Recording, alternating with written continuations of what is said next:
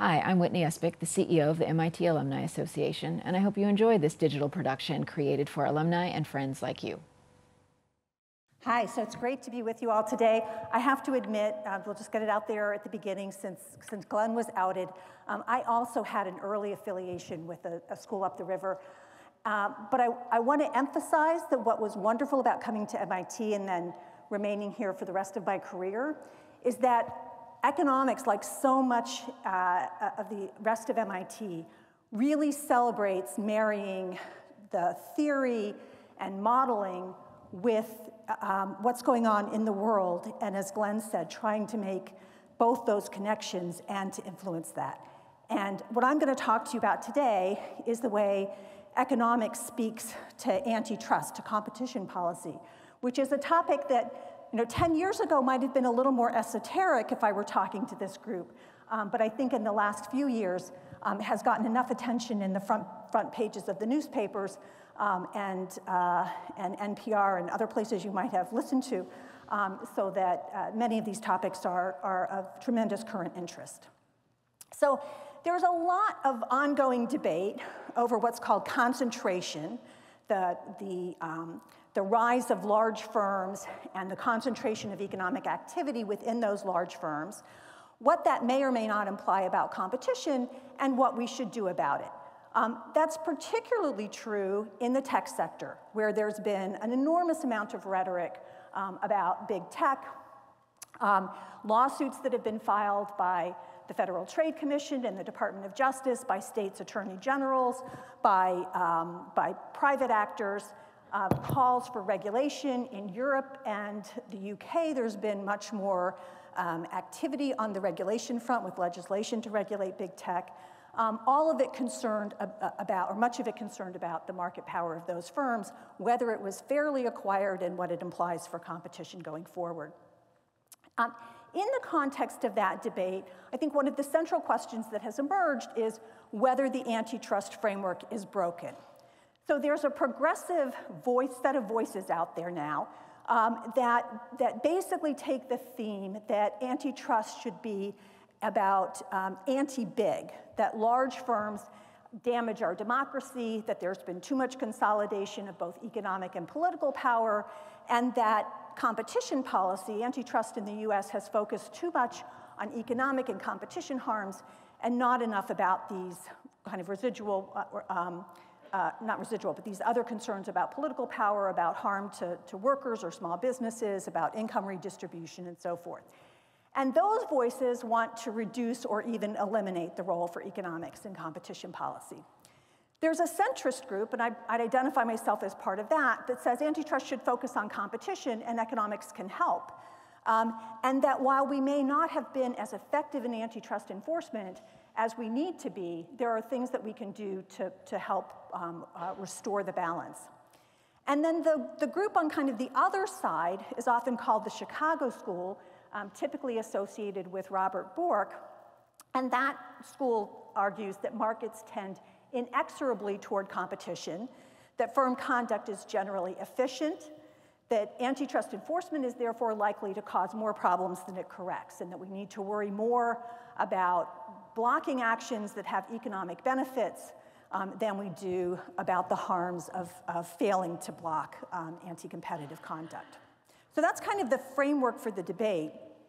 And I want to spend a few minutes just talking about some of the evidence that gets pointed to for this, because I think here we're falling short. And as Glenn said, many of us in the economics department are, I've sometimes been called relentlessly empirical. We want to go to the data, but we also want to understand what the data are trying to tell us.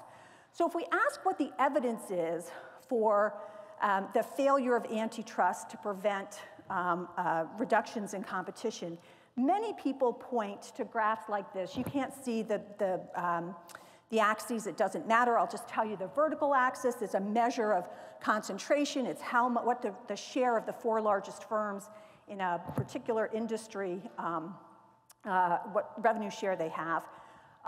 The bottom lines are measures of that for 20 firms. And what you see, and across the x-axis is time. So what you see is that on average, across these kind of aggregate industries, that concentration appears to be rising. And that's been pointed to as evidence of a problem. But despite the increases in average concentration, these are typically analyses that are done at such aggregate industry levels that, first of all, they just don't tell us very much about, is it something to worry about? And so, for example, the industry with the sector with the highest average concentration, which is manufacturing, has gone from 39% share of the 4 largest firms to 44% share. What that means is that if these were really markets, if these represented choices that consumers were making among these competing firms, that customers would have at least 11 firms to choose from, which is a pretty competitive market if you think about it. If you had 11 internet providers to choose from, you'd think you were living high with a lot of choice. And in other markets, the level of concentration is even lower. So you'd have 15 or in some cases, even more firms to choose from. So I think it's a little misleading to say that there's a trend that's been toward higher concentration, and we should be alarmed by that if these were really representing markets that consumers were choosing from. Moreover, if we dig a little bit deeper into these statistics, we find that more local markets show declines in concentration of economic activity, not increases. So this is a graph from a paper by a group of economists at Princeton, and the top solid lines are showing kind of movement changes in national concentration measures, and the bottom dotted lines are showing changes across different sectors in zip code level concentration. And that's suggesting that consumers may have more choice at the local level than the national statistics would indicate. And this carries through even to more better defined product markets. So here's a set of work that was done by a set of economists at Stanford, and they're looking at consumer products where we can look at the brands that consumers buy and map those to be well-defined markets where consumers are choosing between Coke and Pepsi and maybe a store brand of cola. And what their evidence shows is that while the concentration of revenue for consumer products is pretty high throughout the period, if anything, for these well-defined markets, the trend seems to be, again, toward concentration falling. So in this example, a market might be cars, or a market might be trucks, or a market might be motorcycles. And then in the bottom, you're seeing that sector concentration levels have gone up somewhat over time. Sectors in this case, think of automobile products, where it's combining all of those different product categories. So that's kind of one set of facts that have been argued to push for changes in antitrust policy. As you can tell, I'm a little bit skeptical of what the takeaway should be from those, and I think you should be as well. More recently, I think we've gone out on an even further limb, which is to blame antitrust for price increases, for inflation, and for shortages. So the Biden administration has called for antitrust enforcement to combat inflation. The Federal Trade Commission chair, Lina Khan, has blamed the baby formula shortage on antitrust failures, and the White House has had a kind of many months long campaign to attribute rising meat prices to concentration in the meatpacking industry. The problem with these arguments, I think, is that even if we think that firms have gained more market power, say by acquiring competitors through mergers, that hasn't changed very much over the last 6 months, 12 months, in the case of meatpacking, even several years. And so it's a little hard to say, how do we attribute the cause of, say, an increase in meat prices today on concentration increases that might have happened, 5 or 10 years ago. And similarly, with respect to the baby formula shortage, I don't think we have all of the facts on that. There are, I think, multiple causes for why we might be where we are. But the frequently cited statistic of this is a problem because there are only 3 or 4 companies that produce virtually all of the baby formula in the US, I think misses the point that even if we had 20 firms producing baby formula in the US, if you have one plant that is producing 20% of the baby formula and you shut that plant down, you're going to have shortages and price increases as a result of that, independent of the ownership concentration. Again, I think that these are perhaps arguments that play into the political narrative, but maybe are not so satisfying for those of us who want more rigorous analyses. Now, that said, while I think that debates over aggregate concentration trends or inflation may be an appealing narrative, but ultimately a red herring, I believe that the evidence on antitrust enforcement suggests that there is a cause for concern and a need for further action, independently of resolving this concentration trend debate. And here's some of the evidence that I would point to. First, we see that merger activity has been high and rising since the mid-1990s, with now in the typical year, 15,000 or more mergers taking place, or mergers and acquisitions of firms taking place. So think 15,000 mergers, very few of them are investigated by the Department of Justice or the FTC, which share antitrust enforcement responsibility in the US. So here's a chart of merger investigations from 1996 to 2019. The dark blue line represents investigations that are opened and pursued. They're capping out at sort of 60 in a typical year, right? So the agencies have about 2,000 mergers reported to them. They're opening investigations and doing deep dives into them for about 60. And in roughly half of those, maybe a little bit more than half, sometimes 2/3, they're taking action to challenge those mergers. So that's a number like 30 or 35. So 2,000 mergers, 15,000 mergers happening, 2,000 reported to the agencies because they're large enough to pass reporting thresholds, and 35 being challenged. Now that could be because we're so good at antitrust enforcement that anti-competitive mergers are never proposed, and so you don't have to challenge any. But I can tell you from my 28 months at DOJ that I don't believe that's what's going on. This problem is particularly acute for smaller transactions, which may not involve a lot of dollars, but can involve quite substantial increases in market power in kind of more narrow product markets. So think about two hospitals that might be, two rural hospitals that might be merging, maybe below the reporting threshold, as the bottom dotted lines are showing us here in work that was done by Tom Woolman at Chicago, once the laws were changed to increase the reporting threshold for mergers, the agencies basically stopped investigating or challenging those smaller mergers. If we look at anti-competitive conduct, so monopolization cases like the Facebook case, the Google cases that have been filed, those actions are even more rare than merger enforcement actions. Particularly for the DOJ, which has had, at most a couple of monopolization cases in the typical year. The FTC does a few more, but since the mid-2000s, we've never had more than 10 monopolization cases filed by either agency. This is across the entire American economy, so any type of anti-competitive conduct other than cartels. So the question you might ask yourself is, why is antitrust enforcement doing such a terrible job?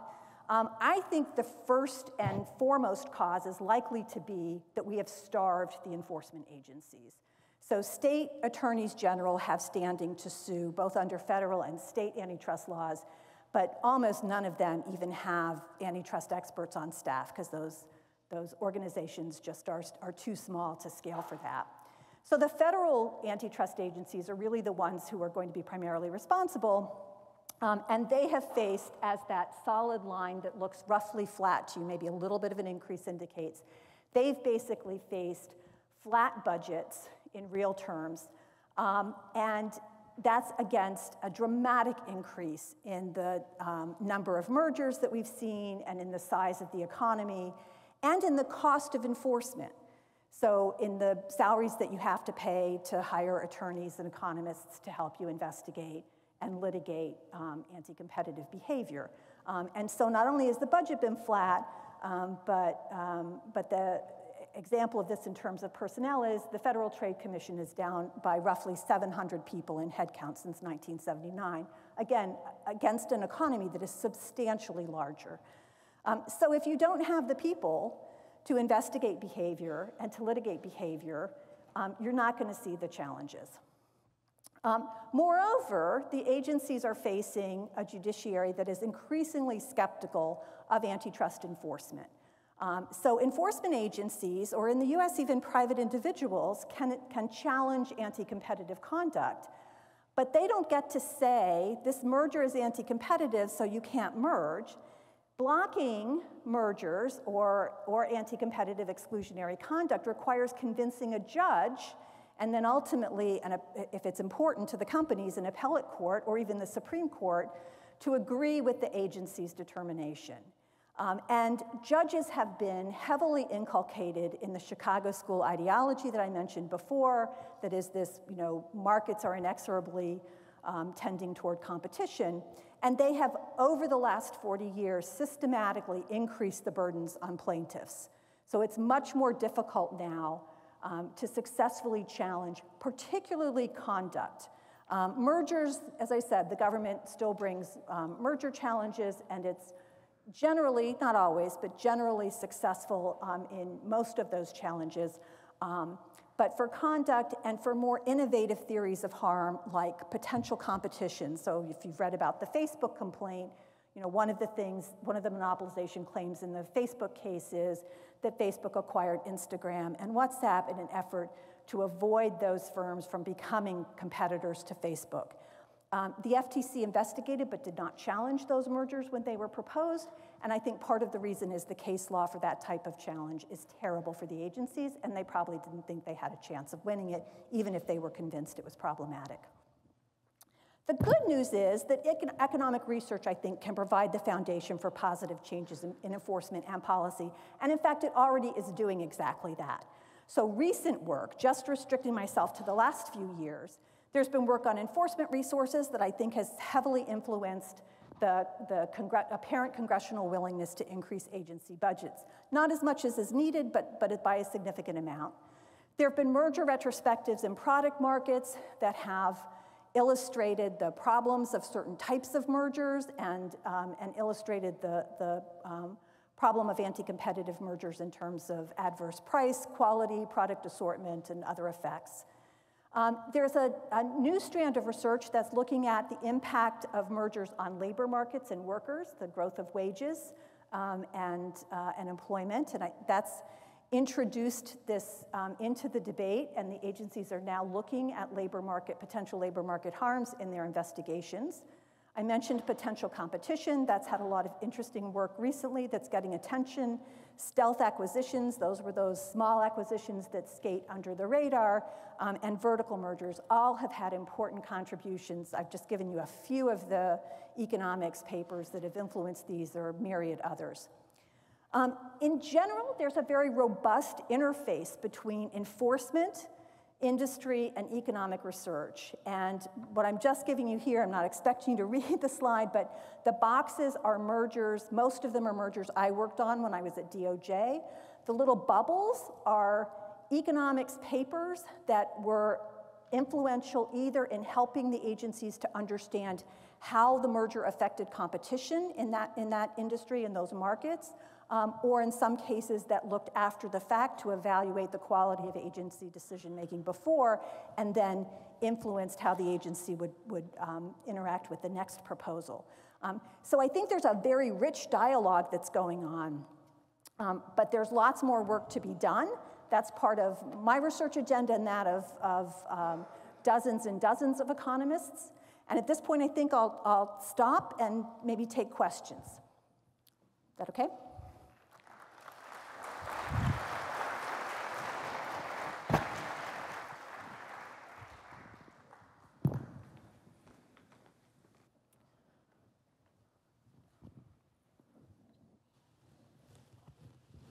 Thank you very much, Nancy. I'm getting questions coming out on the iPad, and it's a little quick for me to read them, but why don't I read some of the audience questions? So, one question is, should antitrust be focused on consumer protection, as in the classic US model, or focused on protecting competitors, as in the European model? And I don't know if you would agree that's the European model, but... Yeah, so I think that's a great question. I did not talk about what's often called the consumer welfare standard. That's a kind of antitrust insider term that's got a tremendous amount of debate associated with it.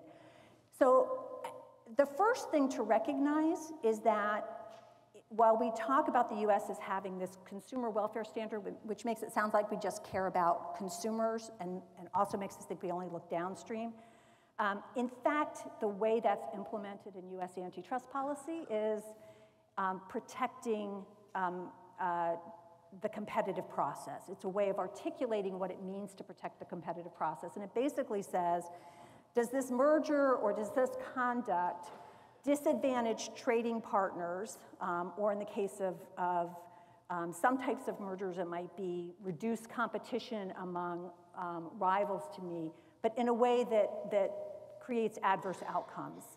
I think Europe is not tremendously different from us in most respects, though the fact that the European Commission, which is responsible for enforcing EU-wide competition law, also has a prohibition on, also has its role as keeping a level playing field, means that it sometimes is more engaged in protecting competitors.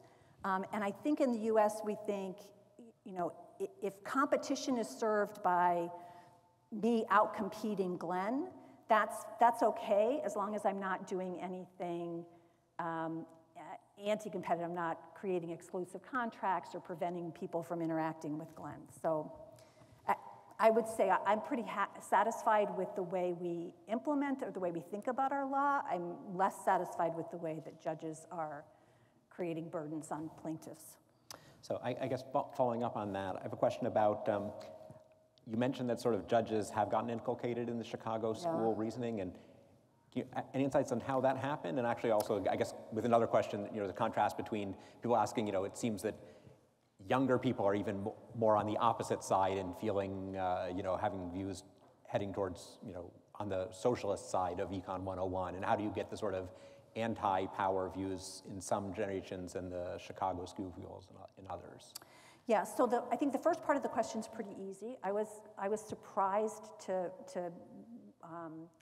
get some insight into digging under the hood on this. So, so there are a number of organizations that are promoting what I'll call pro-business, though I honestly think if you believe in the market and you believe in business, you want a level playing field. So I don't think it's pro-business to be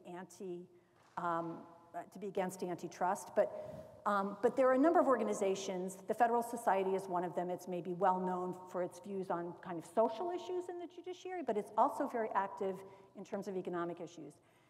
They fund very lavish education conferences in very attractive resorts and other places where judges can come with, I think with their families, although I don't know what the tax implications of that is, but they can come, spend some time in these lovely places and learn about economics and antitrust. Because most judges are generalists. They probably didn't have any economics when they were in college or in law school. They don't know about antitrust. And the curriculum of those courses, I've taken a look at a couple of them, is very tilted toward the Chicago school. In fact, it reads like an economics syllabus from the 1970s. And, you know, as Glenn has suggested, we like to think that we've learned a lot about economics since the 1970s. But the judges in these courses are not learning anything about that. And I think that's part of how that's getting transmitted to the judiciary. There are courses that are more balanced, but they tend to be taught in college classrooms and, you know, are low budget, and I just think they're not attracting as many judges to them. Okay. I have a question about how do you think about efficiencies that conglomerates bring by integrating competitors into one system? So the example given in the question is WeChat and Tencent in China. But do you feel that, or if Facebook takes operation of Instagram, you know, how do we think about efficiencies of combining things together within a firm versus the potentially anti-competitive harms? I think that's the kind of $64 billion question in many of these mergers is, you hear right now Chairman Khan and Assistant Attorney General Jonathan Cantor talk about trying to prevent companies from, particularly the tech companies, from building moats around their enterprise. And the concern is that they're acquiring, take the allegations in the Facebook monopolization case, they're acquiring companies like Instagram, not because there are efficiencies, but because Instagram represented a threat. There are a lot of young users that were spending a lot of time on Instagram, and that was taking kind of eyeballs and time away from Facebook, or threatened to do that in the future. And so I think while the agencies in any of these cases do very deep dives trying to understand the particular facts and circumstances, that's one of the challenges they have, is how much is this something where you're creating new product opportunities and that's benefiting everyone by allowing the merger to go through, versus how much are you just solidifying or enhancing market power. And the other thing I think that you have to ask yourself is, even if the former is true and there are these efficiencies from combining different kinds of companies, do you have to do that by acquisition, or can you do that by organic growth? And for some of these big companies, you might think they've got the resources to do it organically, and then you'd have two competitors instead of one. Okay, and question, are you willing to share your views on European Union attempt to require companies like Apple and Google to open up their app stores to competing payment systems? Do you have views on sort of what are the main economic reasons, arguments for and against, and balance of which may be more important? So just very briefly, I think those are complex questions. One of the things about competition policy is that activities that you engage in when you're a small piece of the market that might be fine because you don't have a lot of market power and you don't have the power to exclude rivals. If you get to a position where you're the dominant player, that same type of activity might be much more problematic. So something that, firms often sign exclusive deals with other firms. And if you're small and starting out, that might be something that no one would ever worry about. It might be a way of you kind of beginning to grow and leverage up. But if you're a dominant firm in a market and you sign those same types of exclusive deals, then you may be able to preclude anybody else from coming in and competing with you. So I think the App Store debate that's going on is basically recognizing that now Google Play and Apple are in very different positions than they might have been before, especially as activity has moved increasingly to mobile devices, and your desktop computer may be sitting unused most of the time. I don't know that I've got an answer, but I think it's certainly legitimate to be looking at that and thinking about whether there need to be more restrictions on what they can do.